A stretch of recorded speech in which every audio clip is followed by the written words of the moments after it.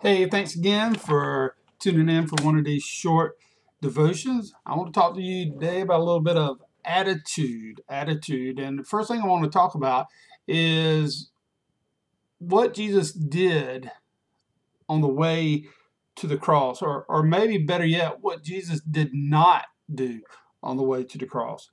You didn't hear any complaining on the way to the cross for Jesus. You didn't hear any defensiveness on the way to the cross from Jesus. You didn't hear any blaming on the way to the cross for Jesus, because his suffering had a purpose, and he humbly and gently suffered to pay for something that was totally our fault.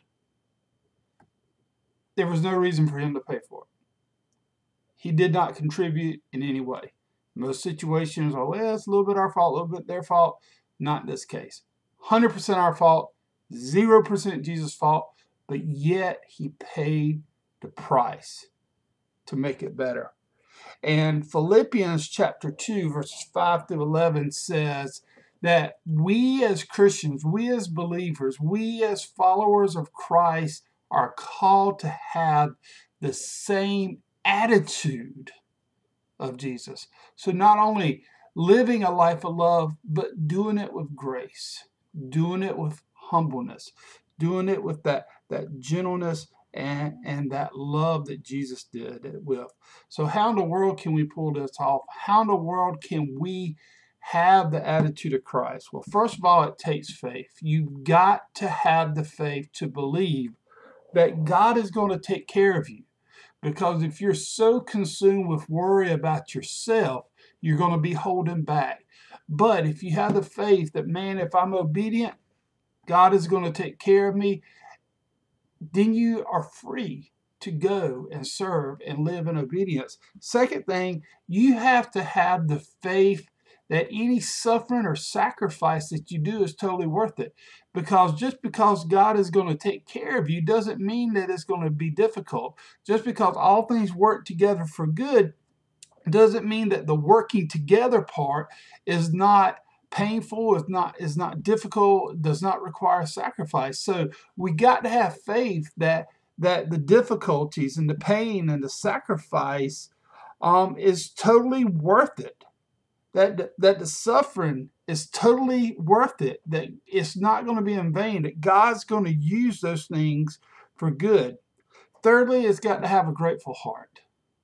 We have to appreciate and realize the awesomeness of the gospel and the vastness of the love and kindness that Jesus gave to us. That's why Paul says so many times, give thanks for all things. Give thanks, because it's that thankful heart that empowers you to do the things that God called you to do. When you look at him and what he did for us, then the sense overwhelms your heart. How can I not obey him?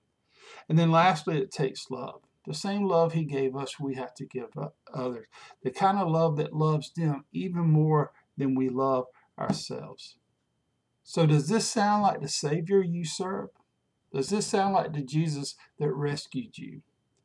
Does this look like the direction and the example Jesus gave for us to follow?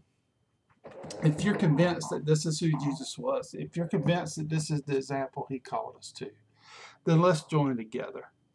Let's do this thing. Let's love others the way that Jesus has loved us, and let's do it with the same attitude that he did, with that love, that humbleness, that kindness, that grace, because we were freely given that. And shouldn't our attitude reflect that it's our pleasure to freely give it to others as well? Thank you so much for listening. If you need someone to speak with, someone to pray with, give us a holler here at First Baptist Honey of Half. We'd love to hear your heart and pray with you as we seek God together. Have a good one.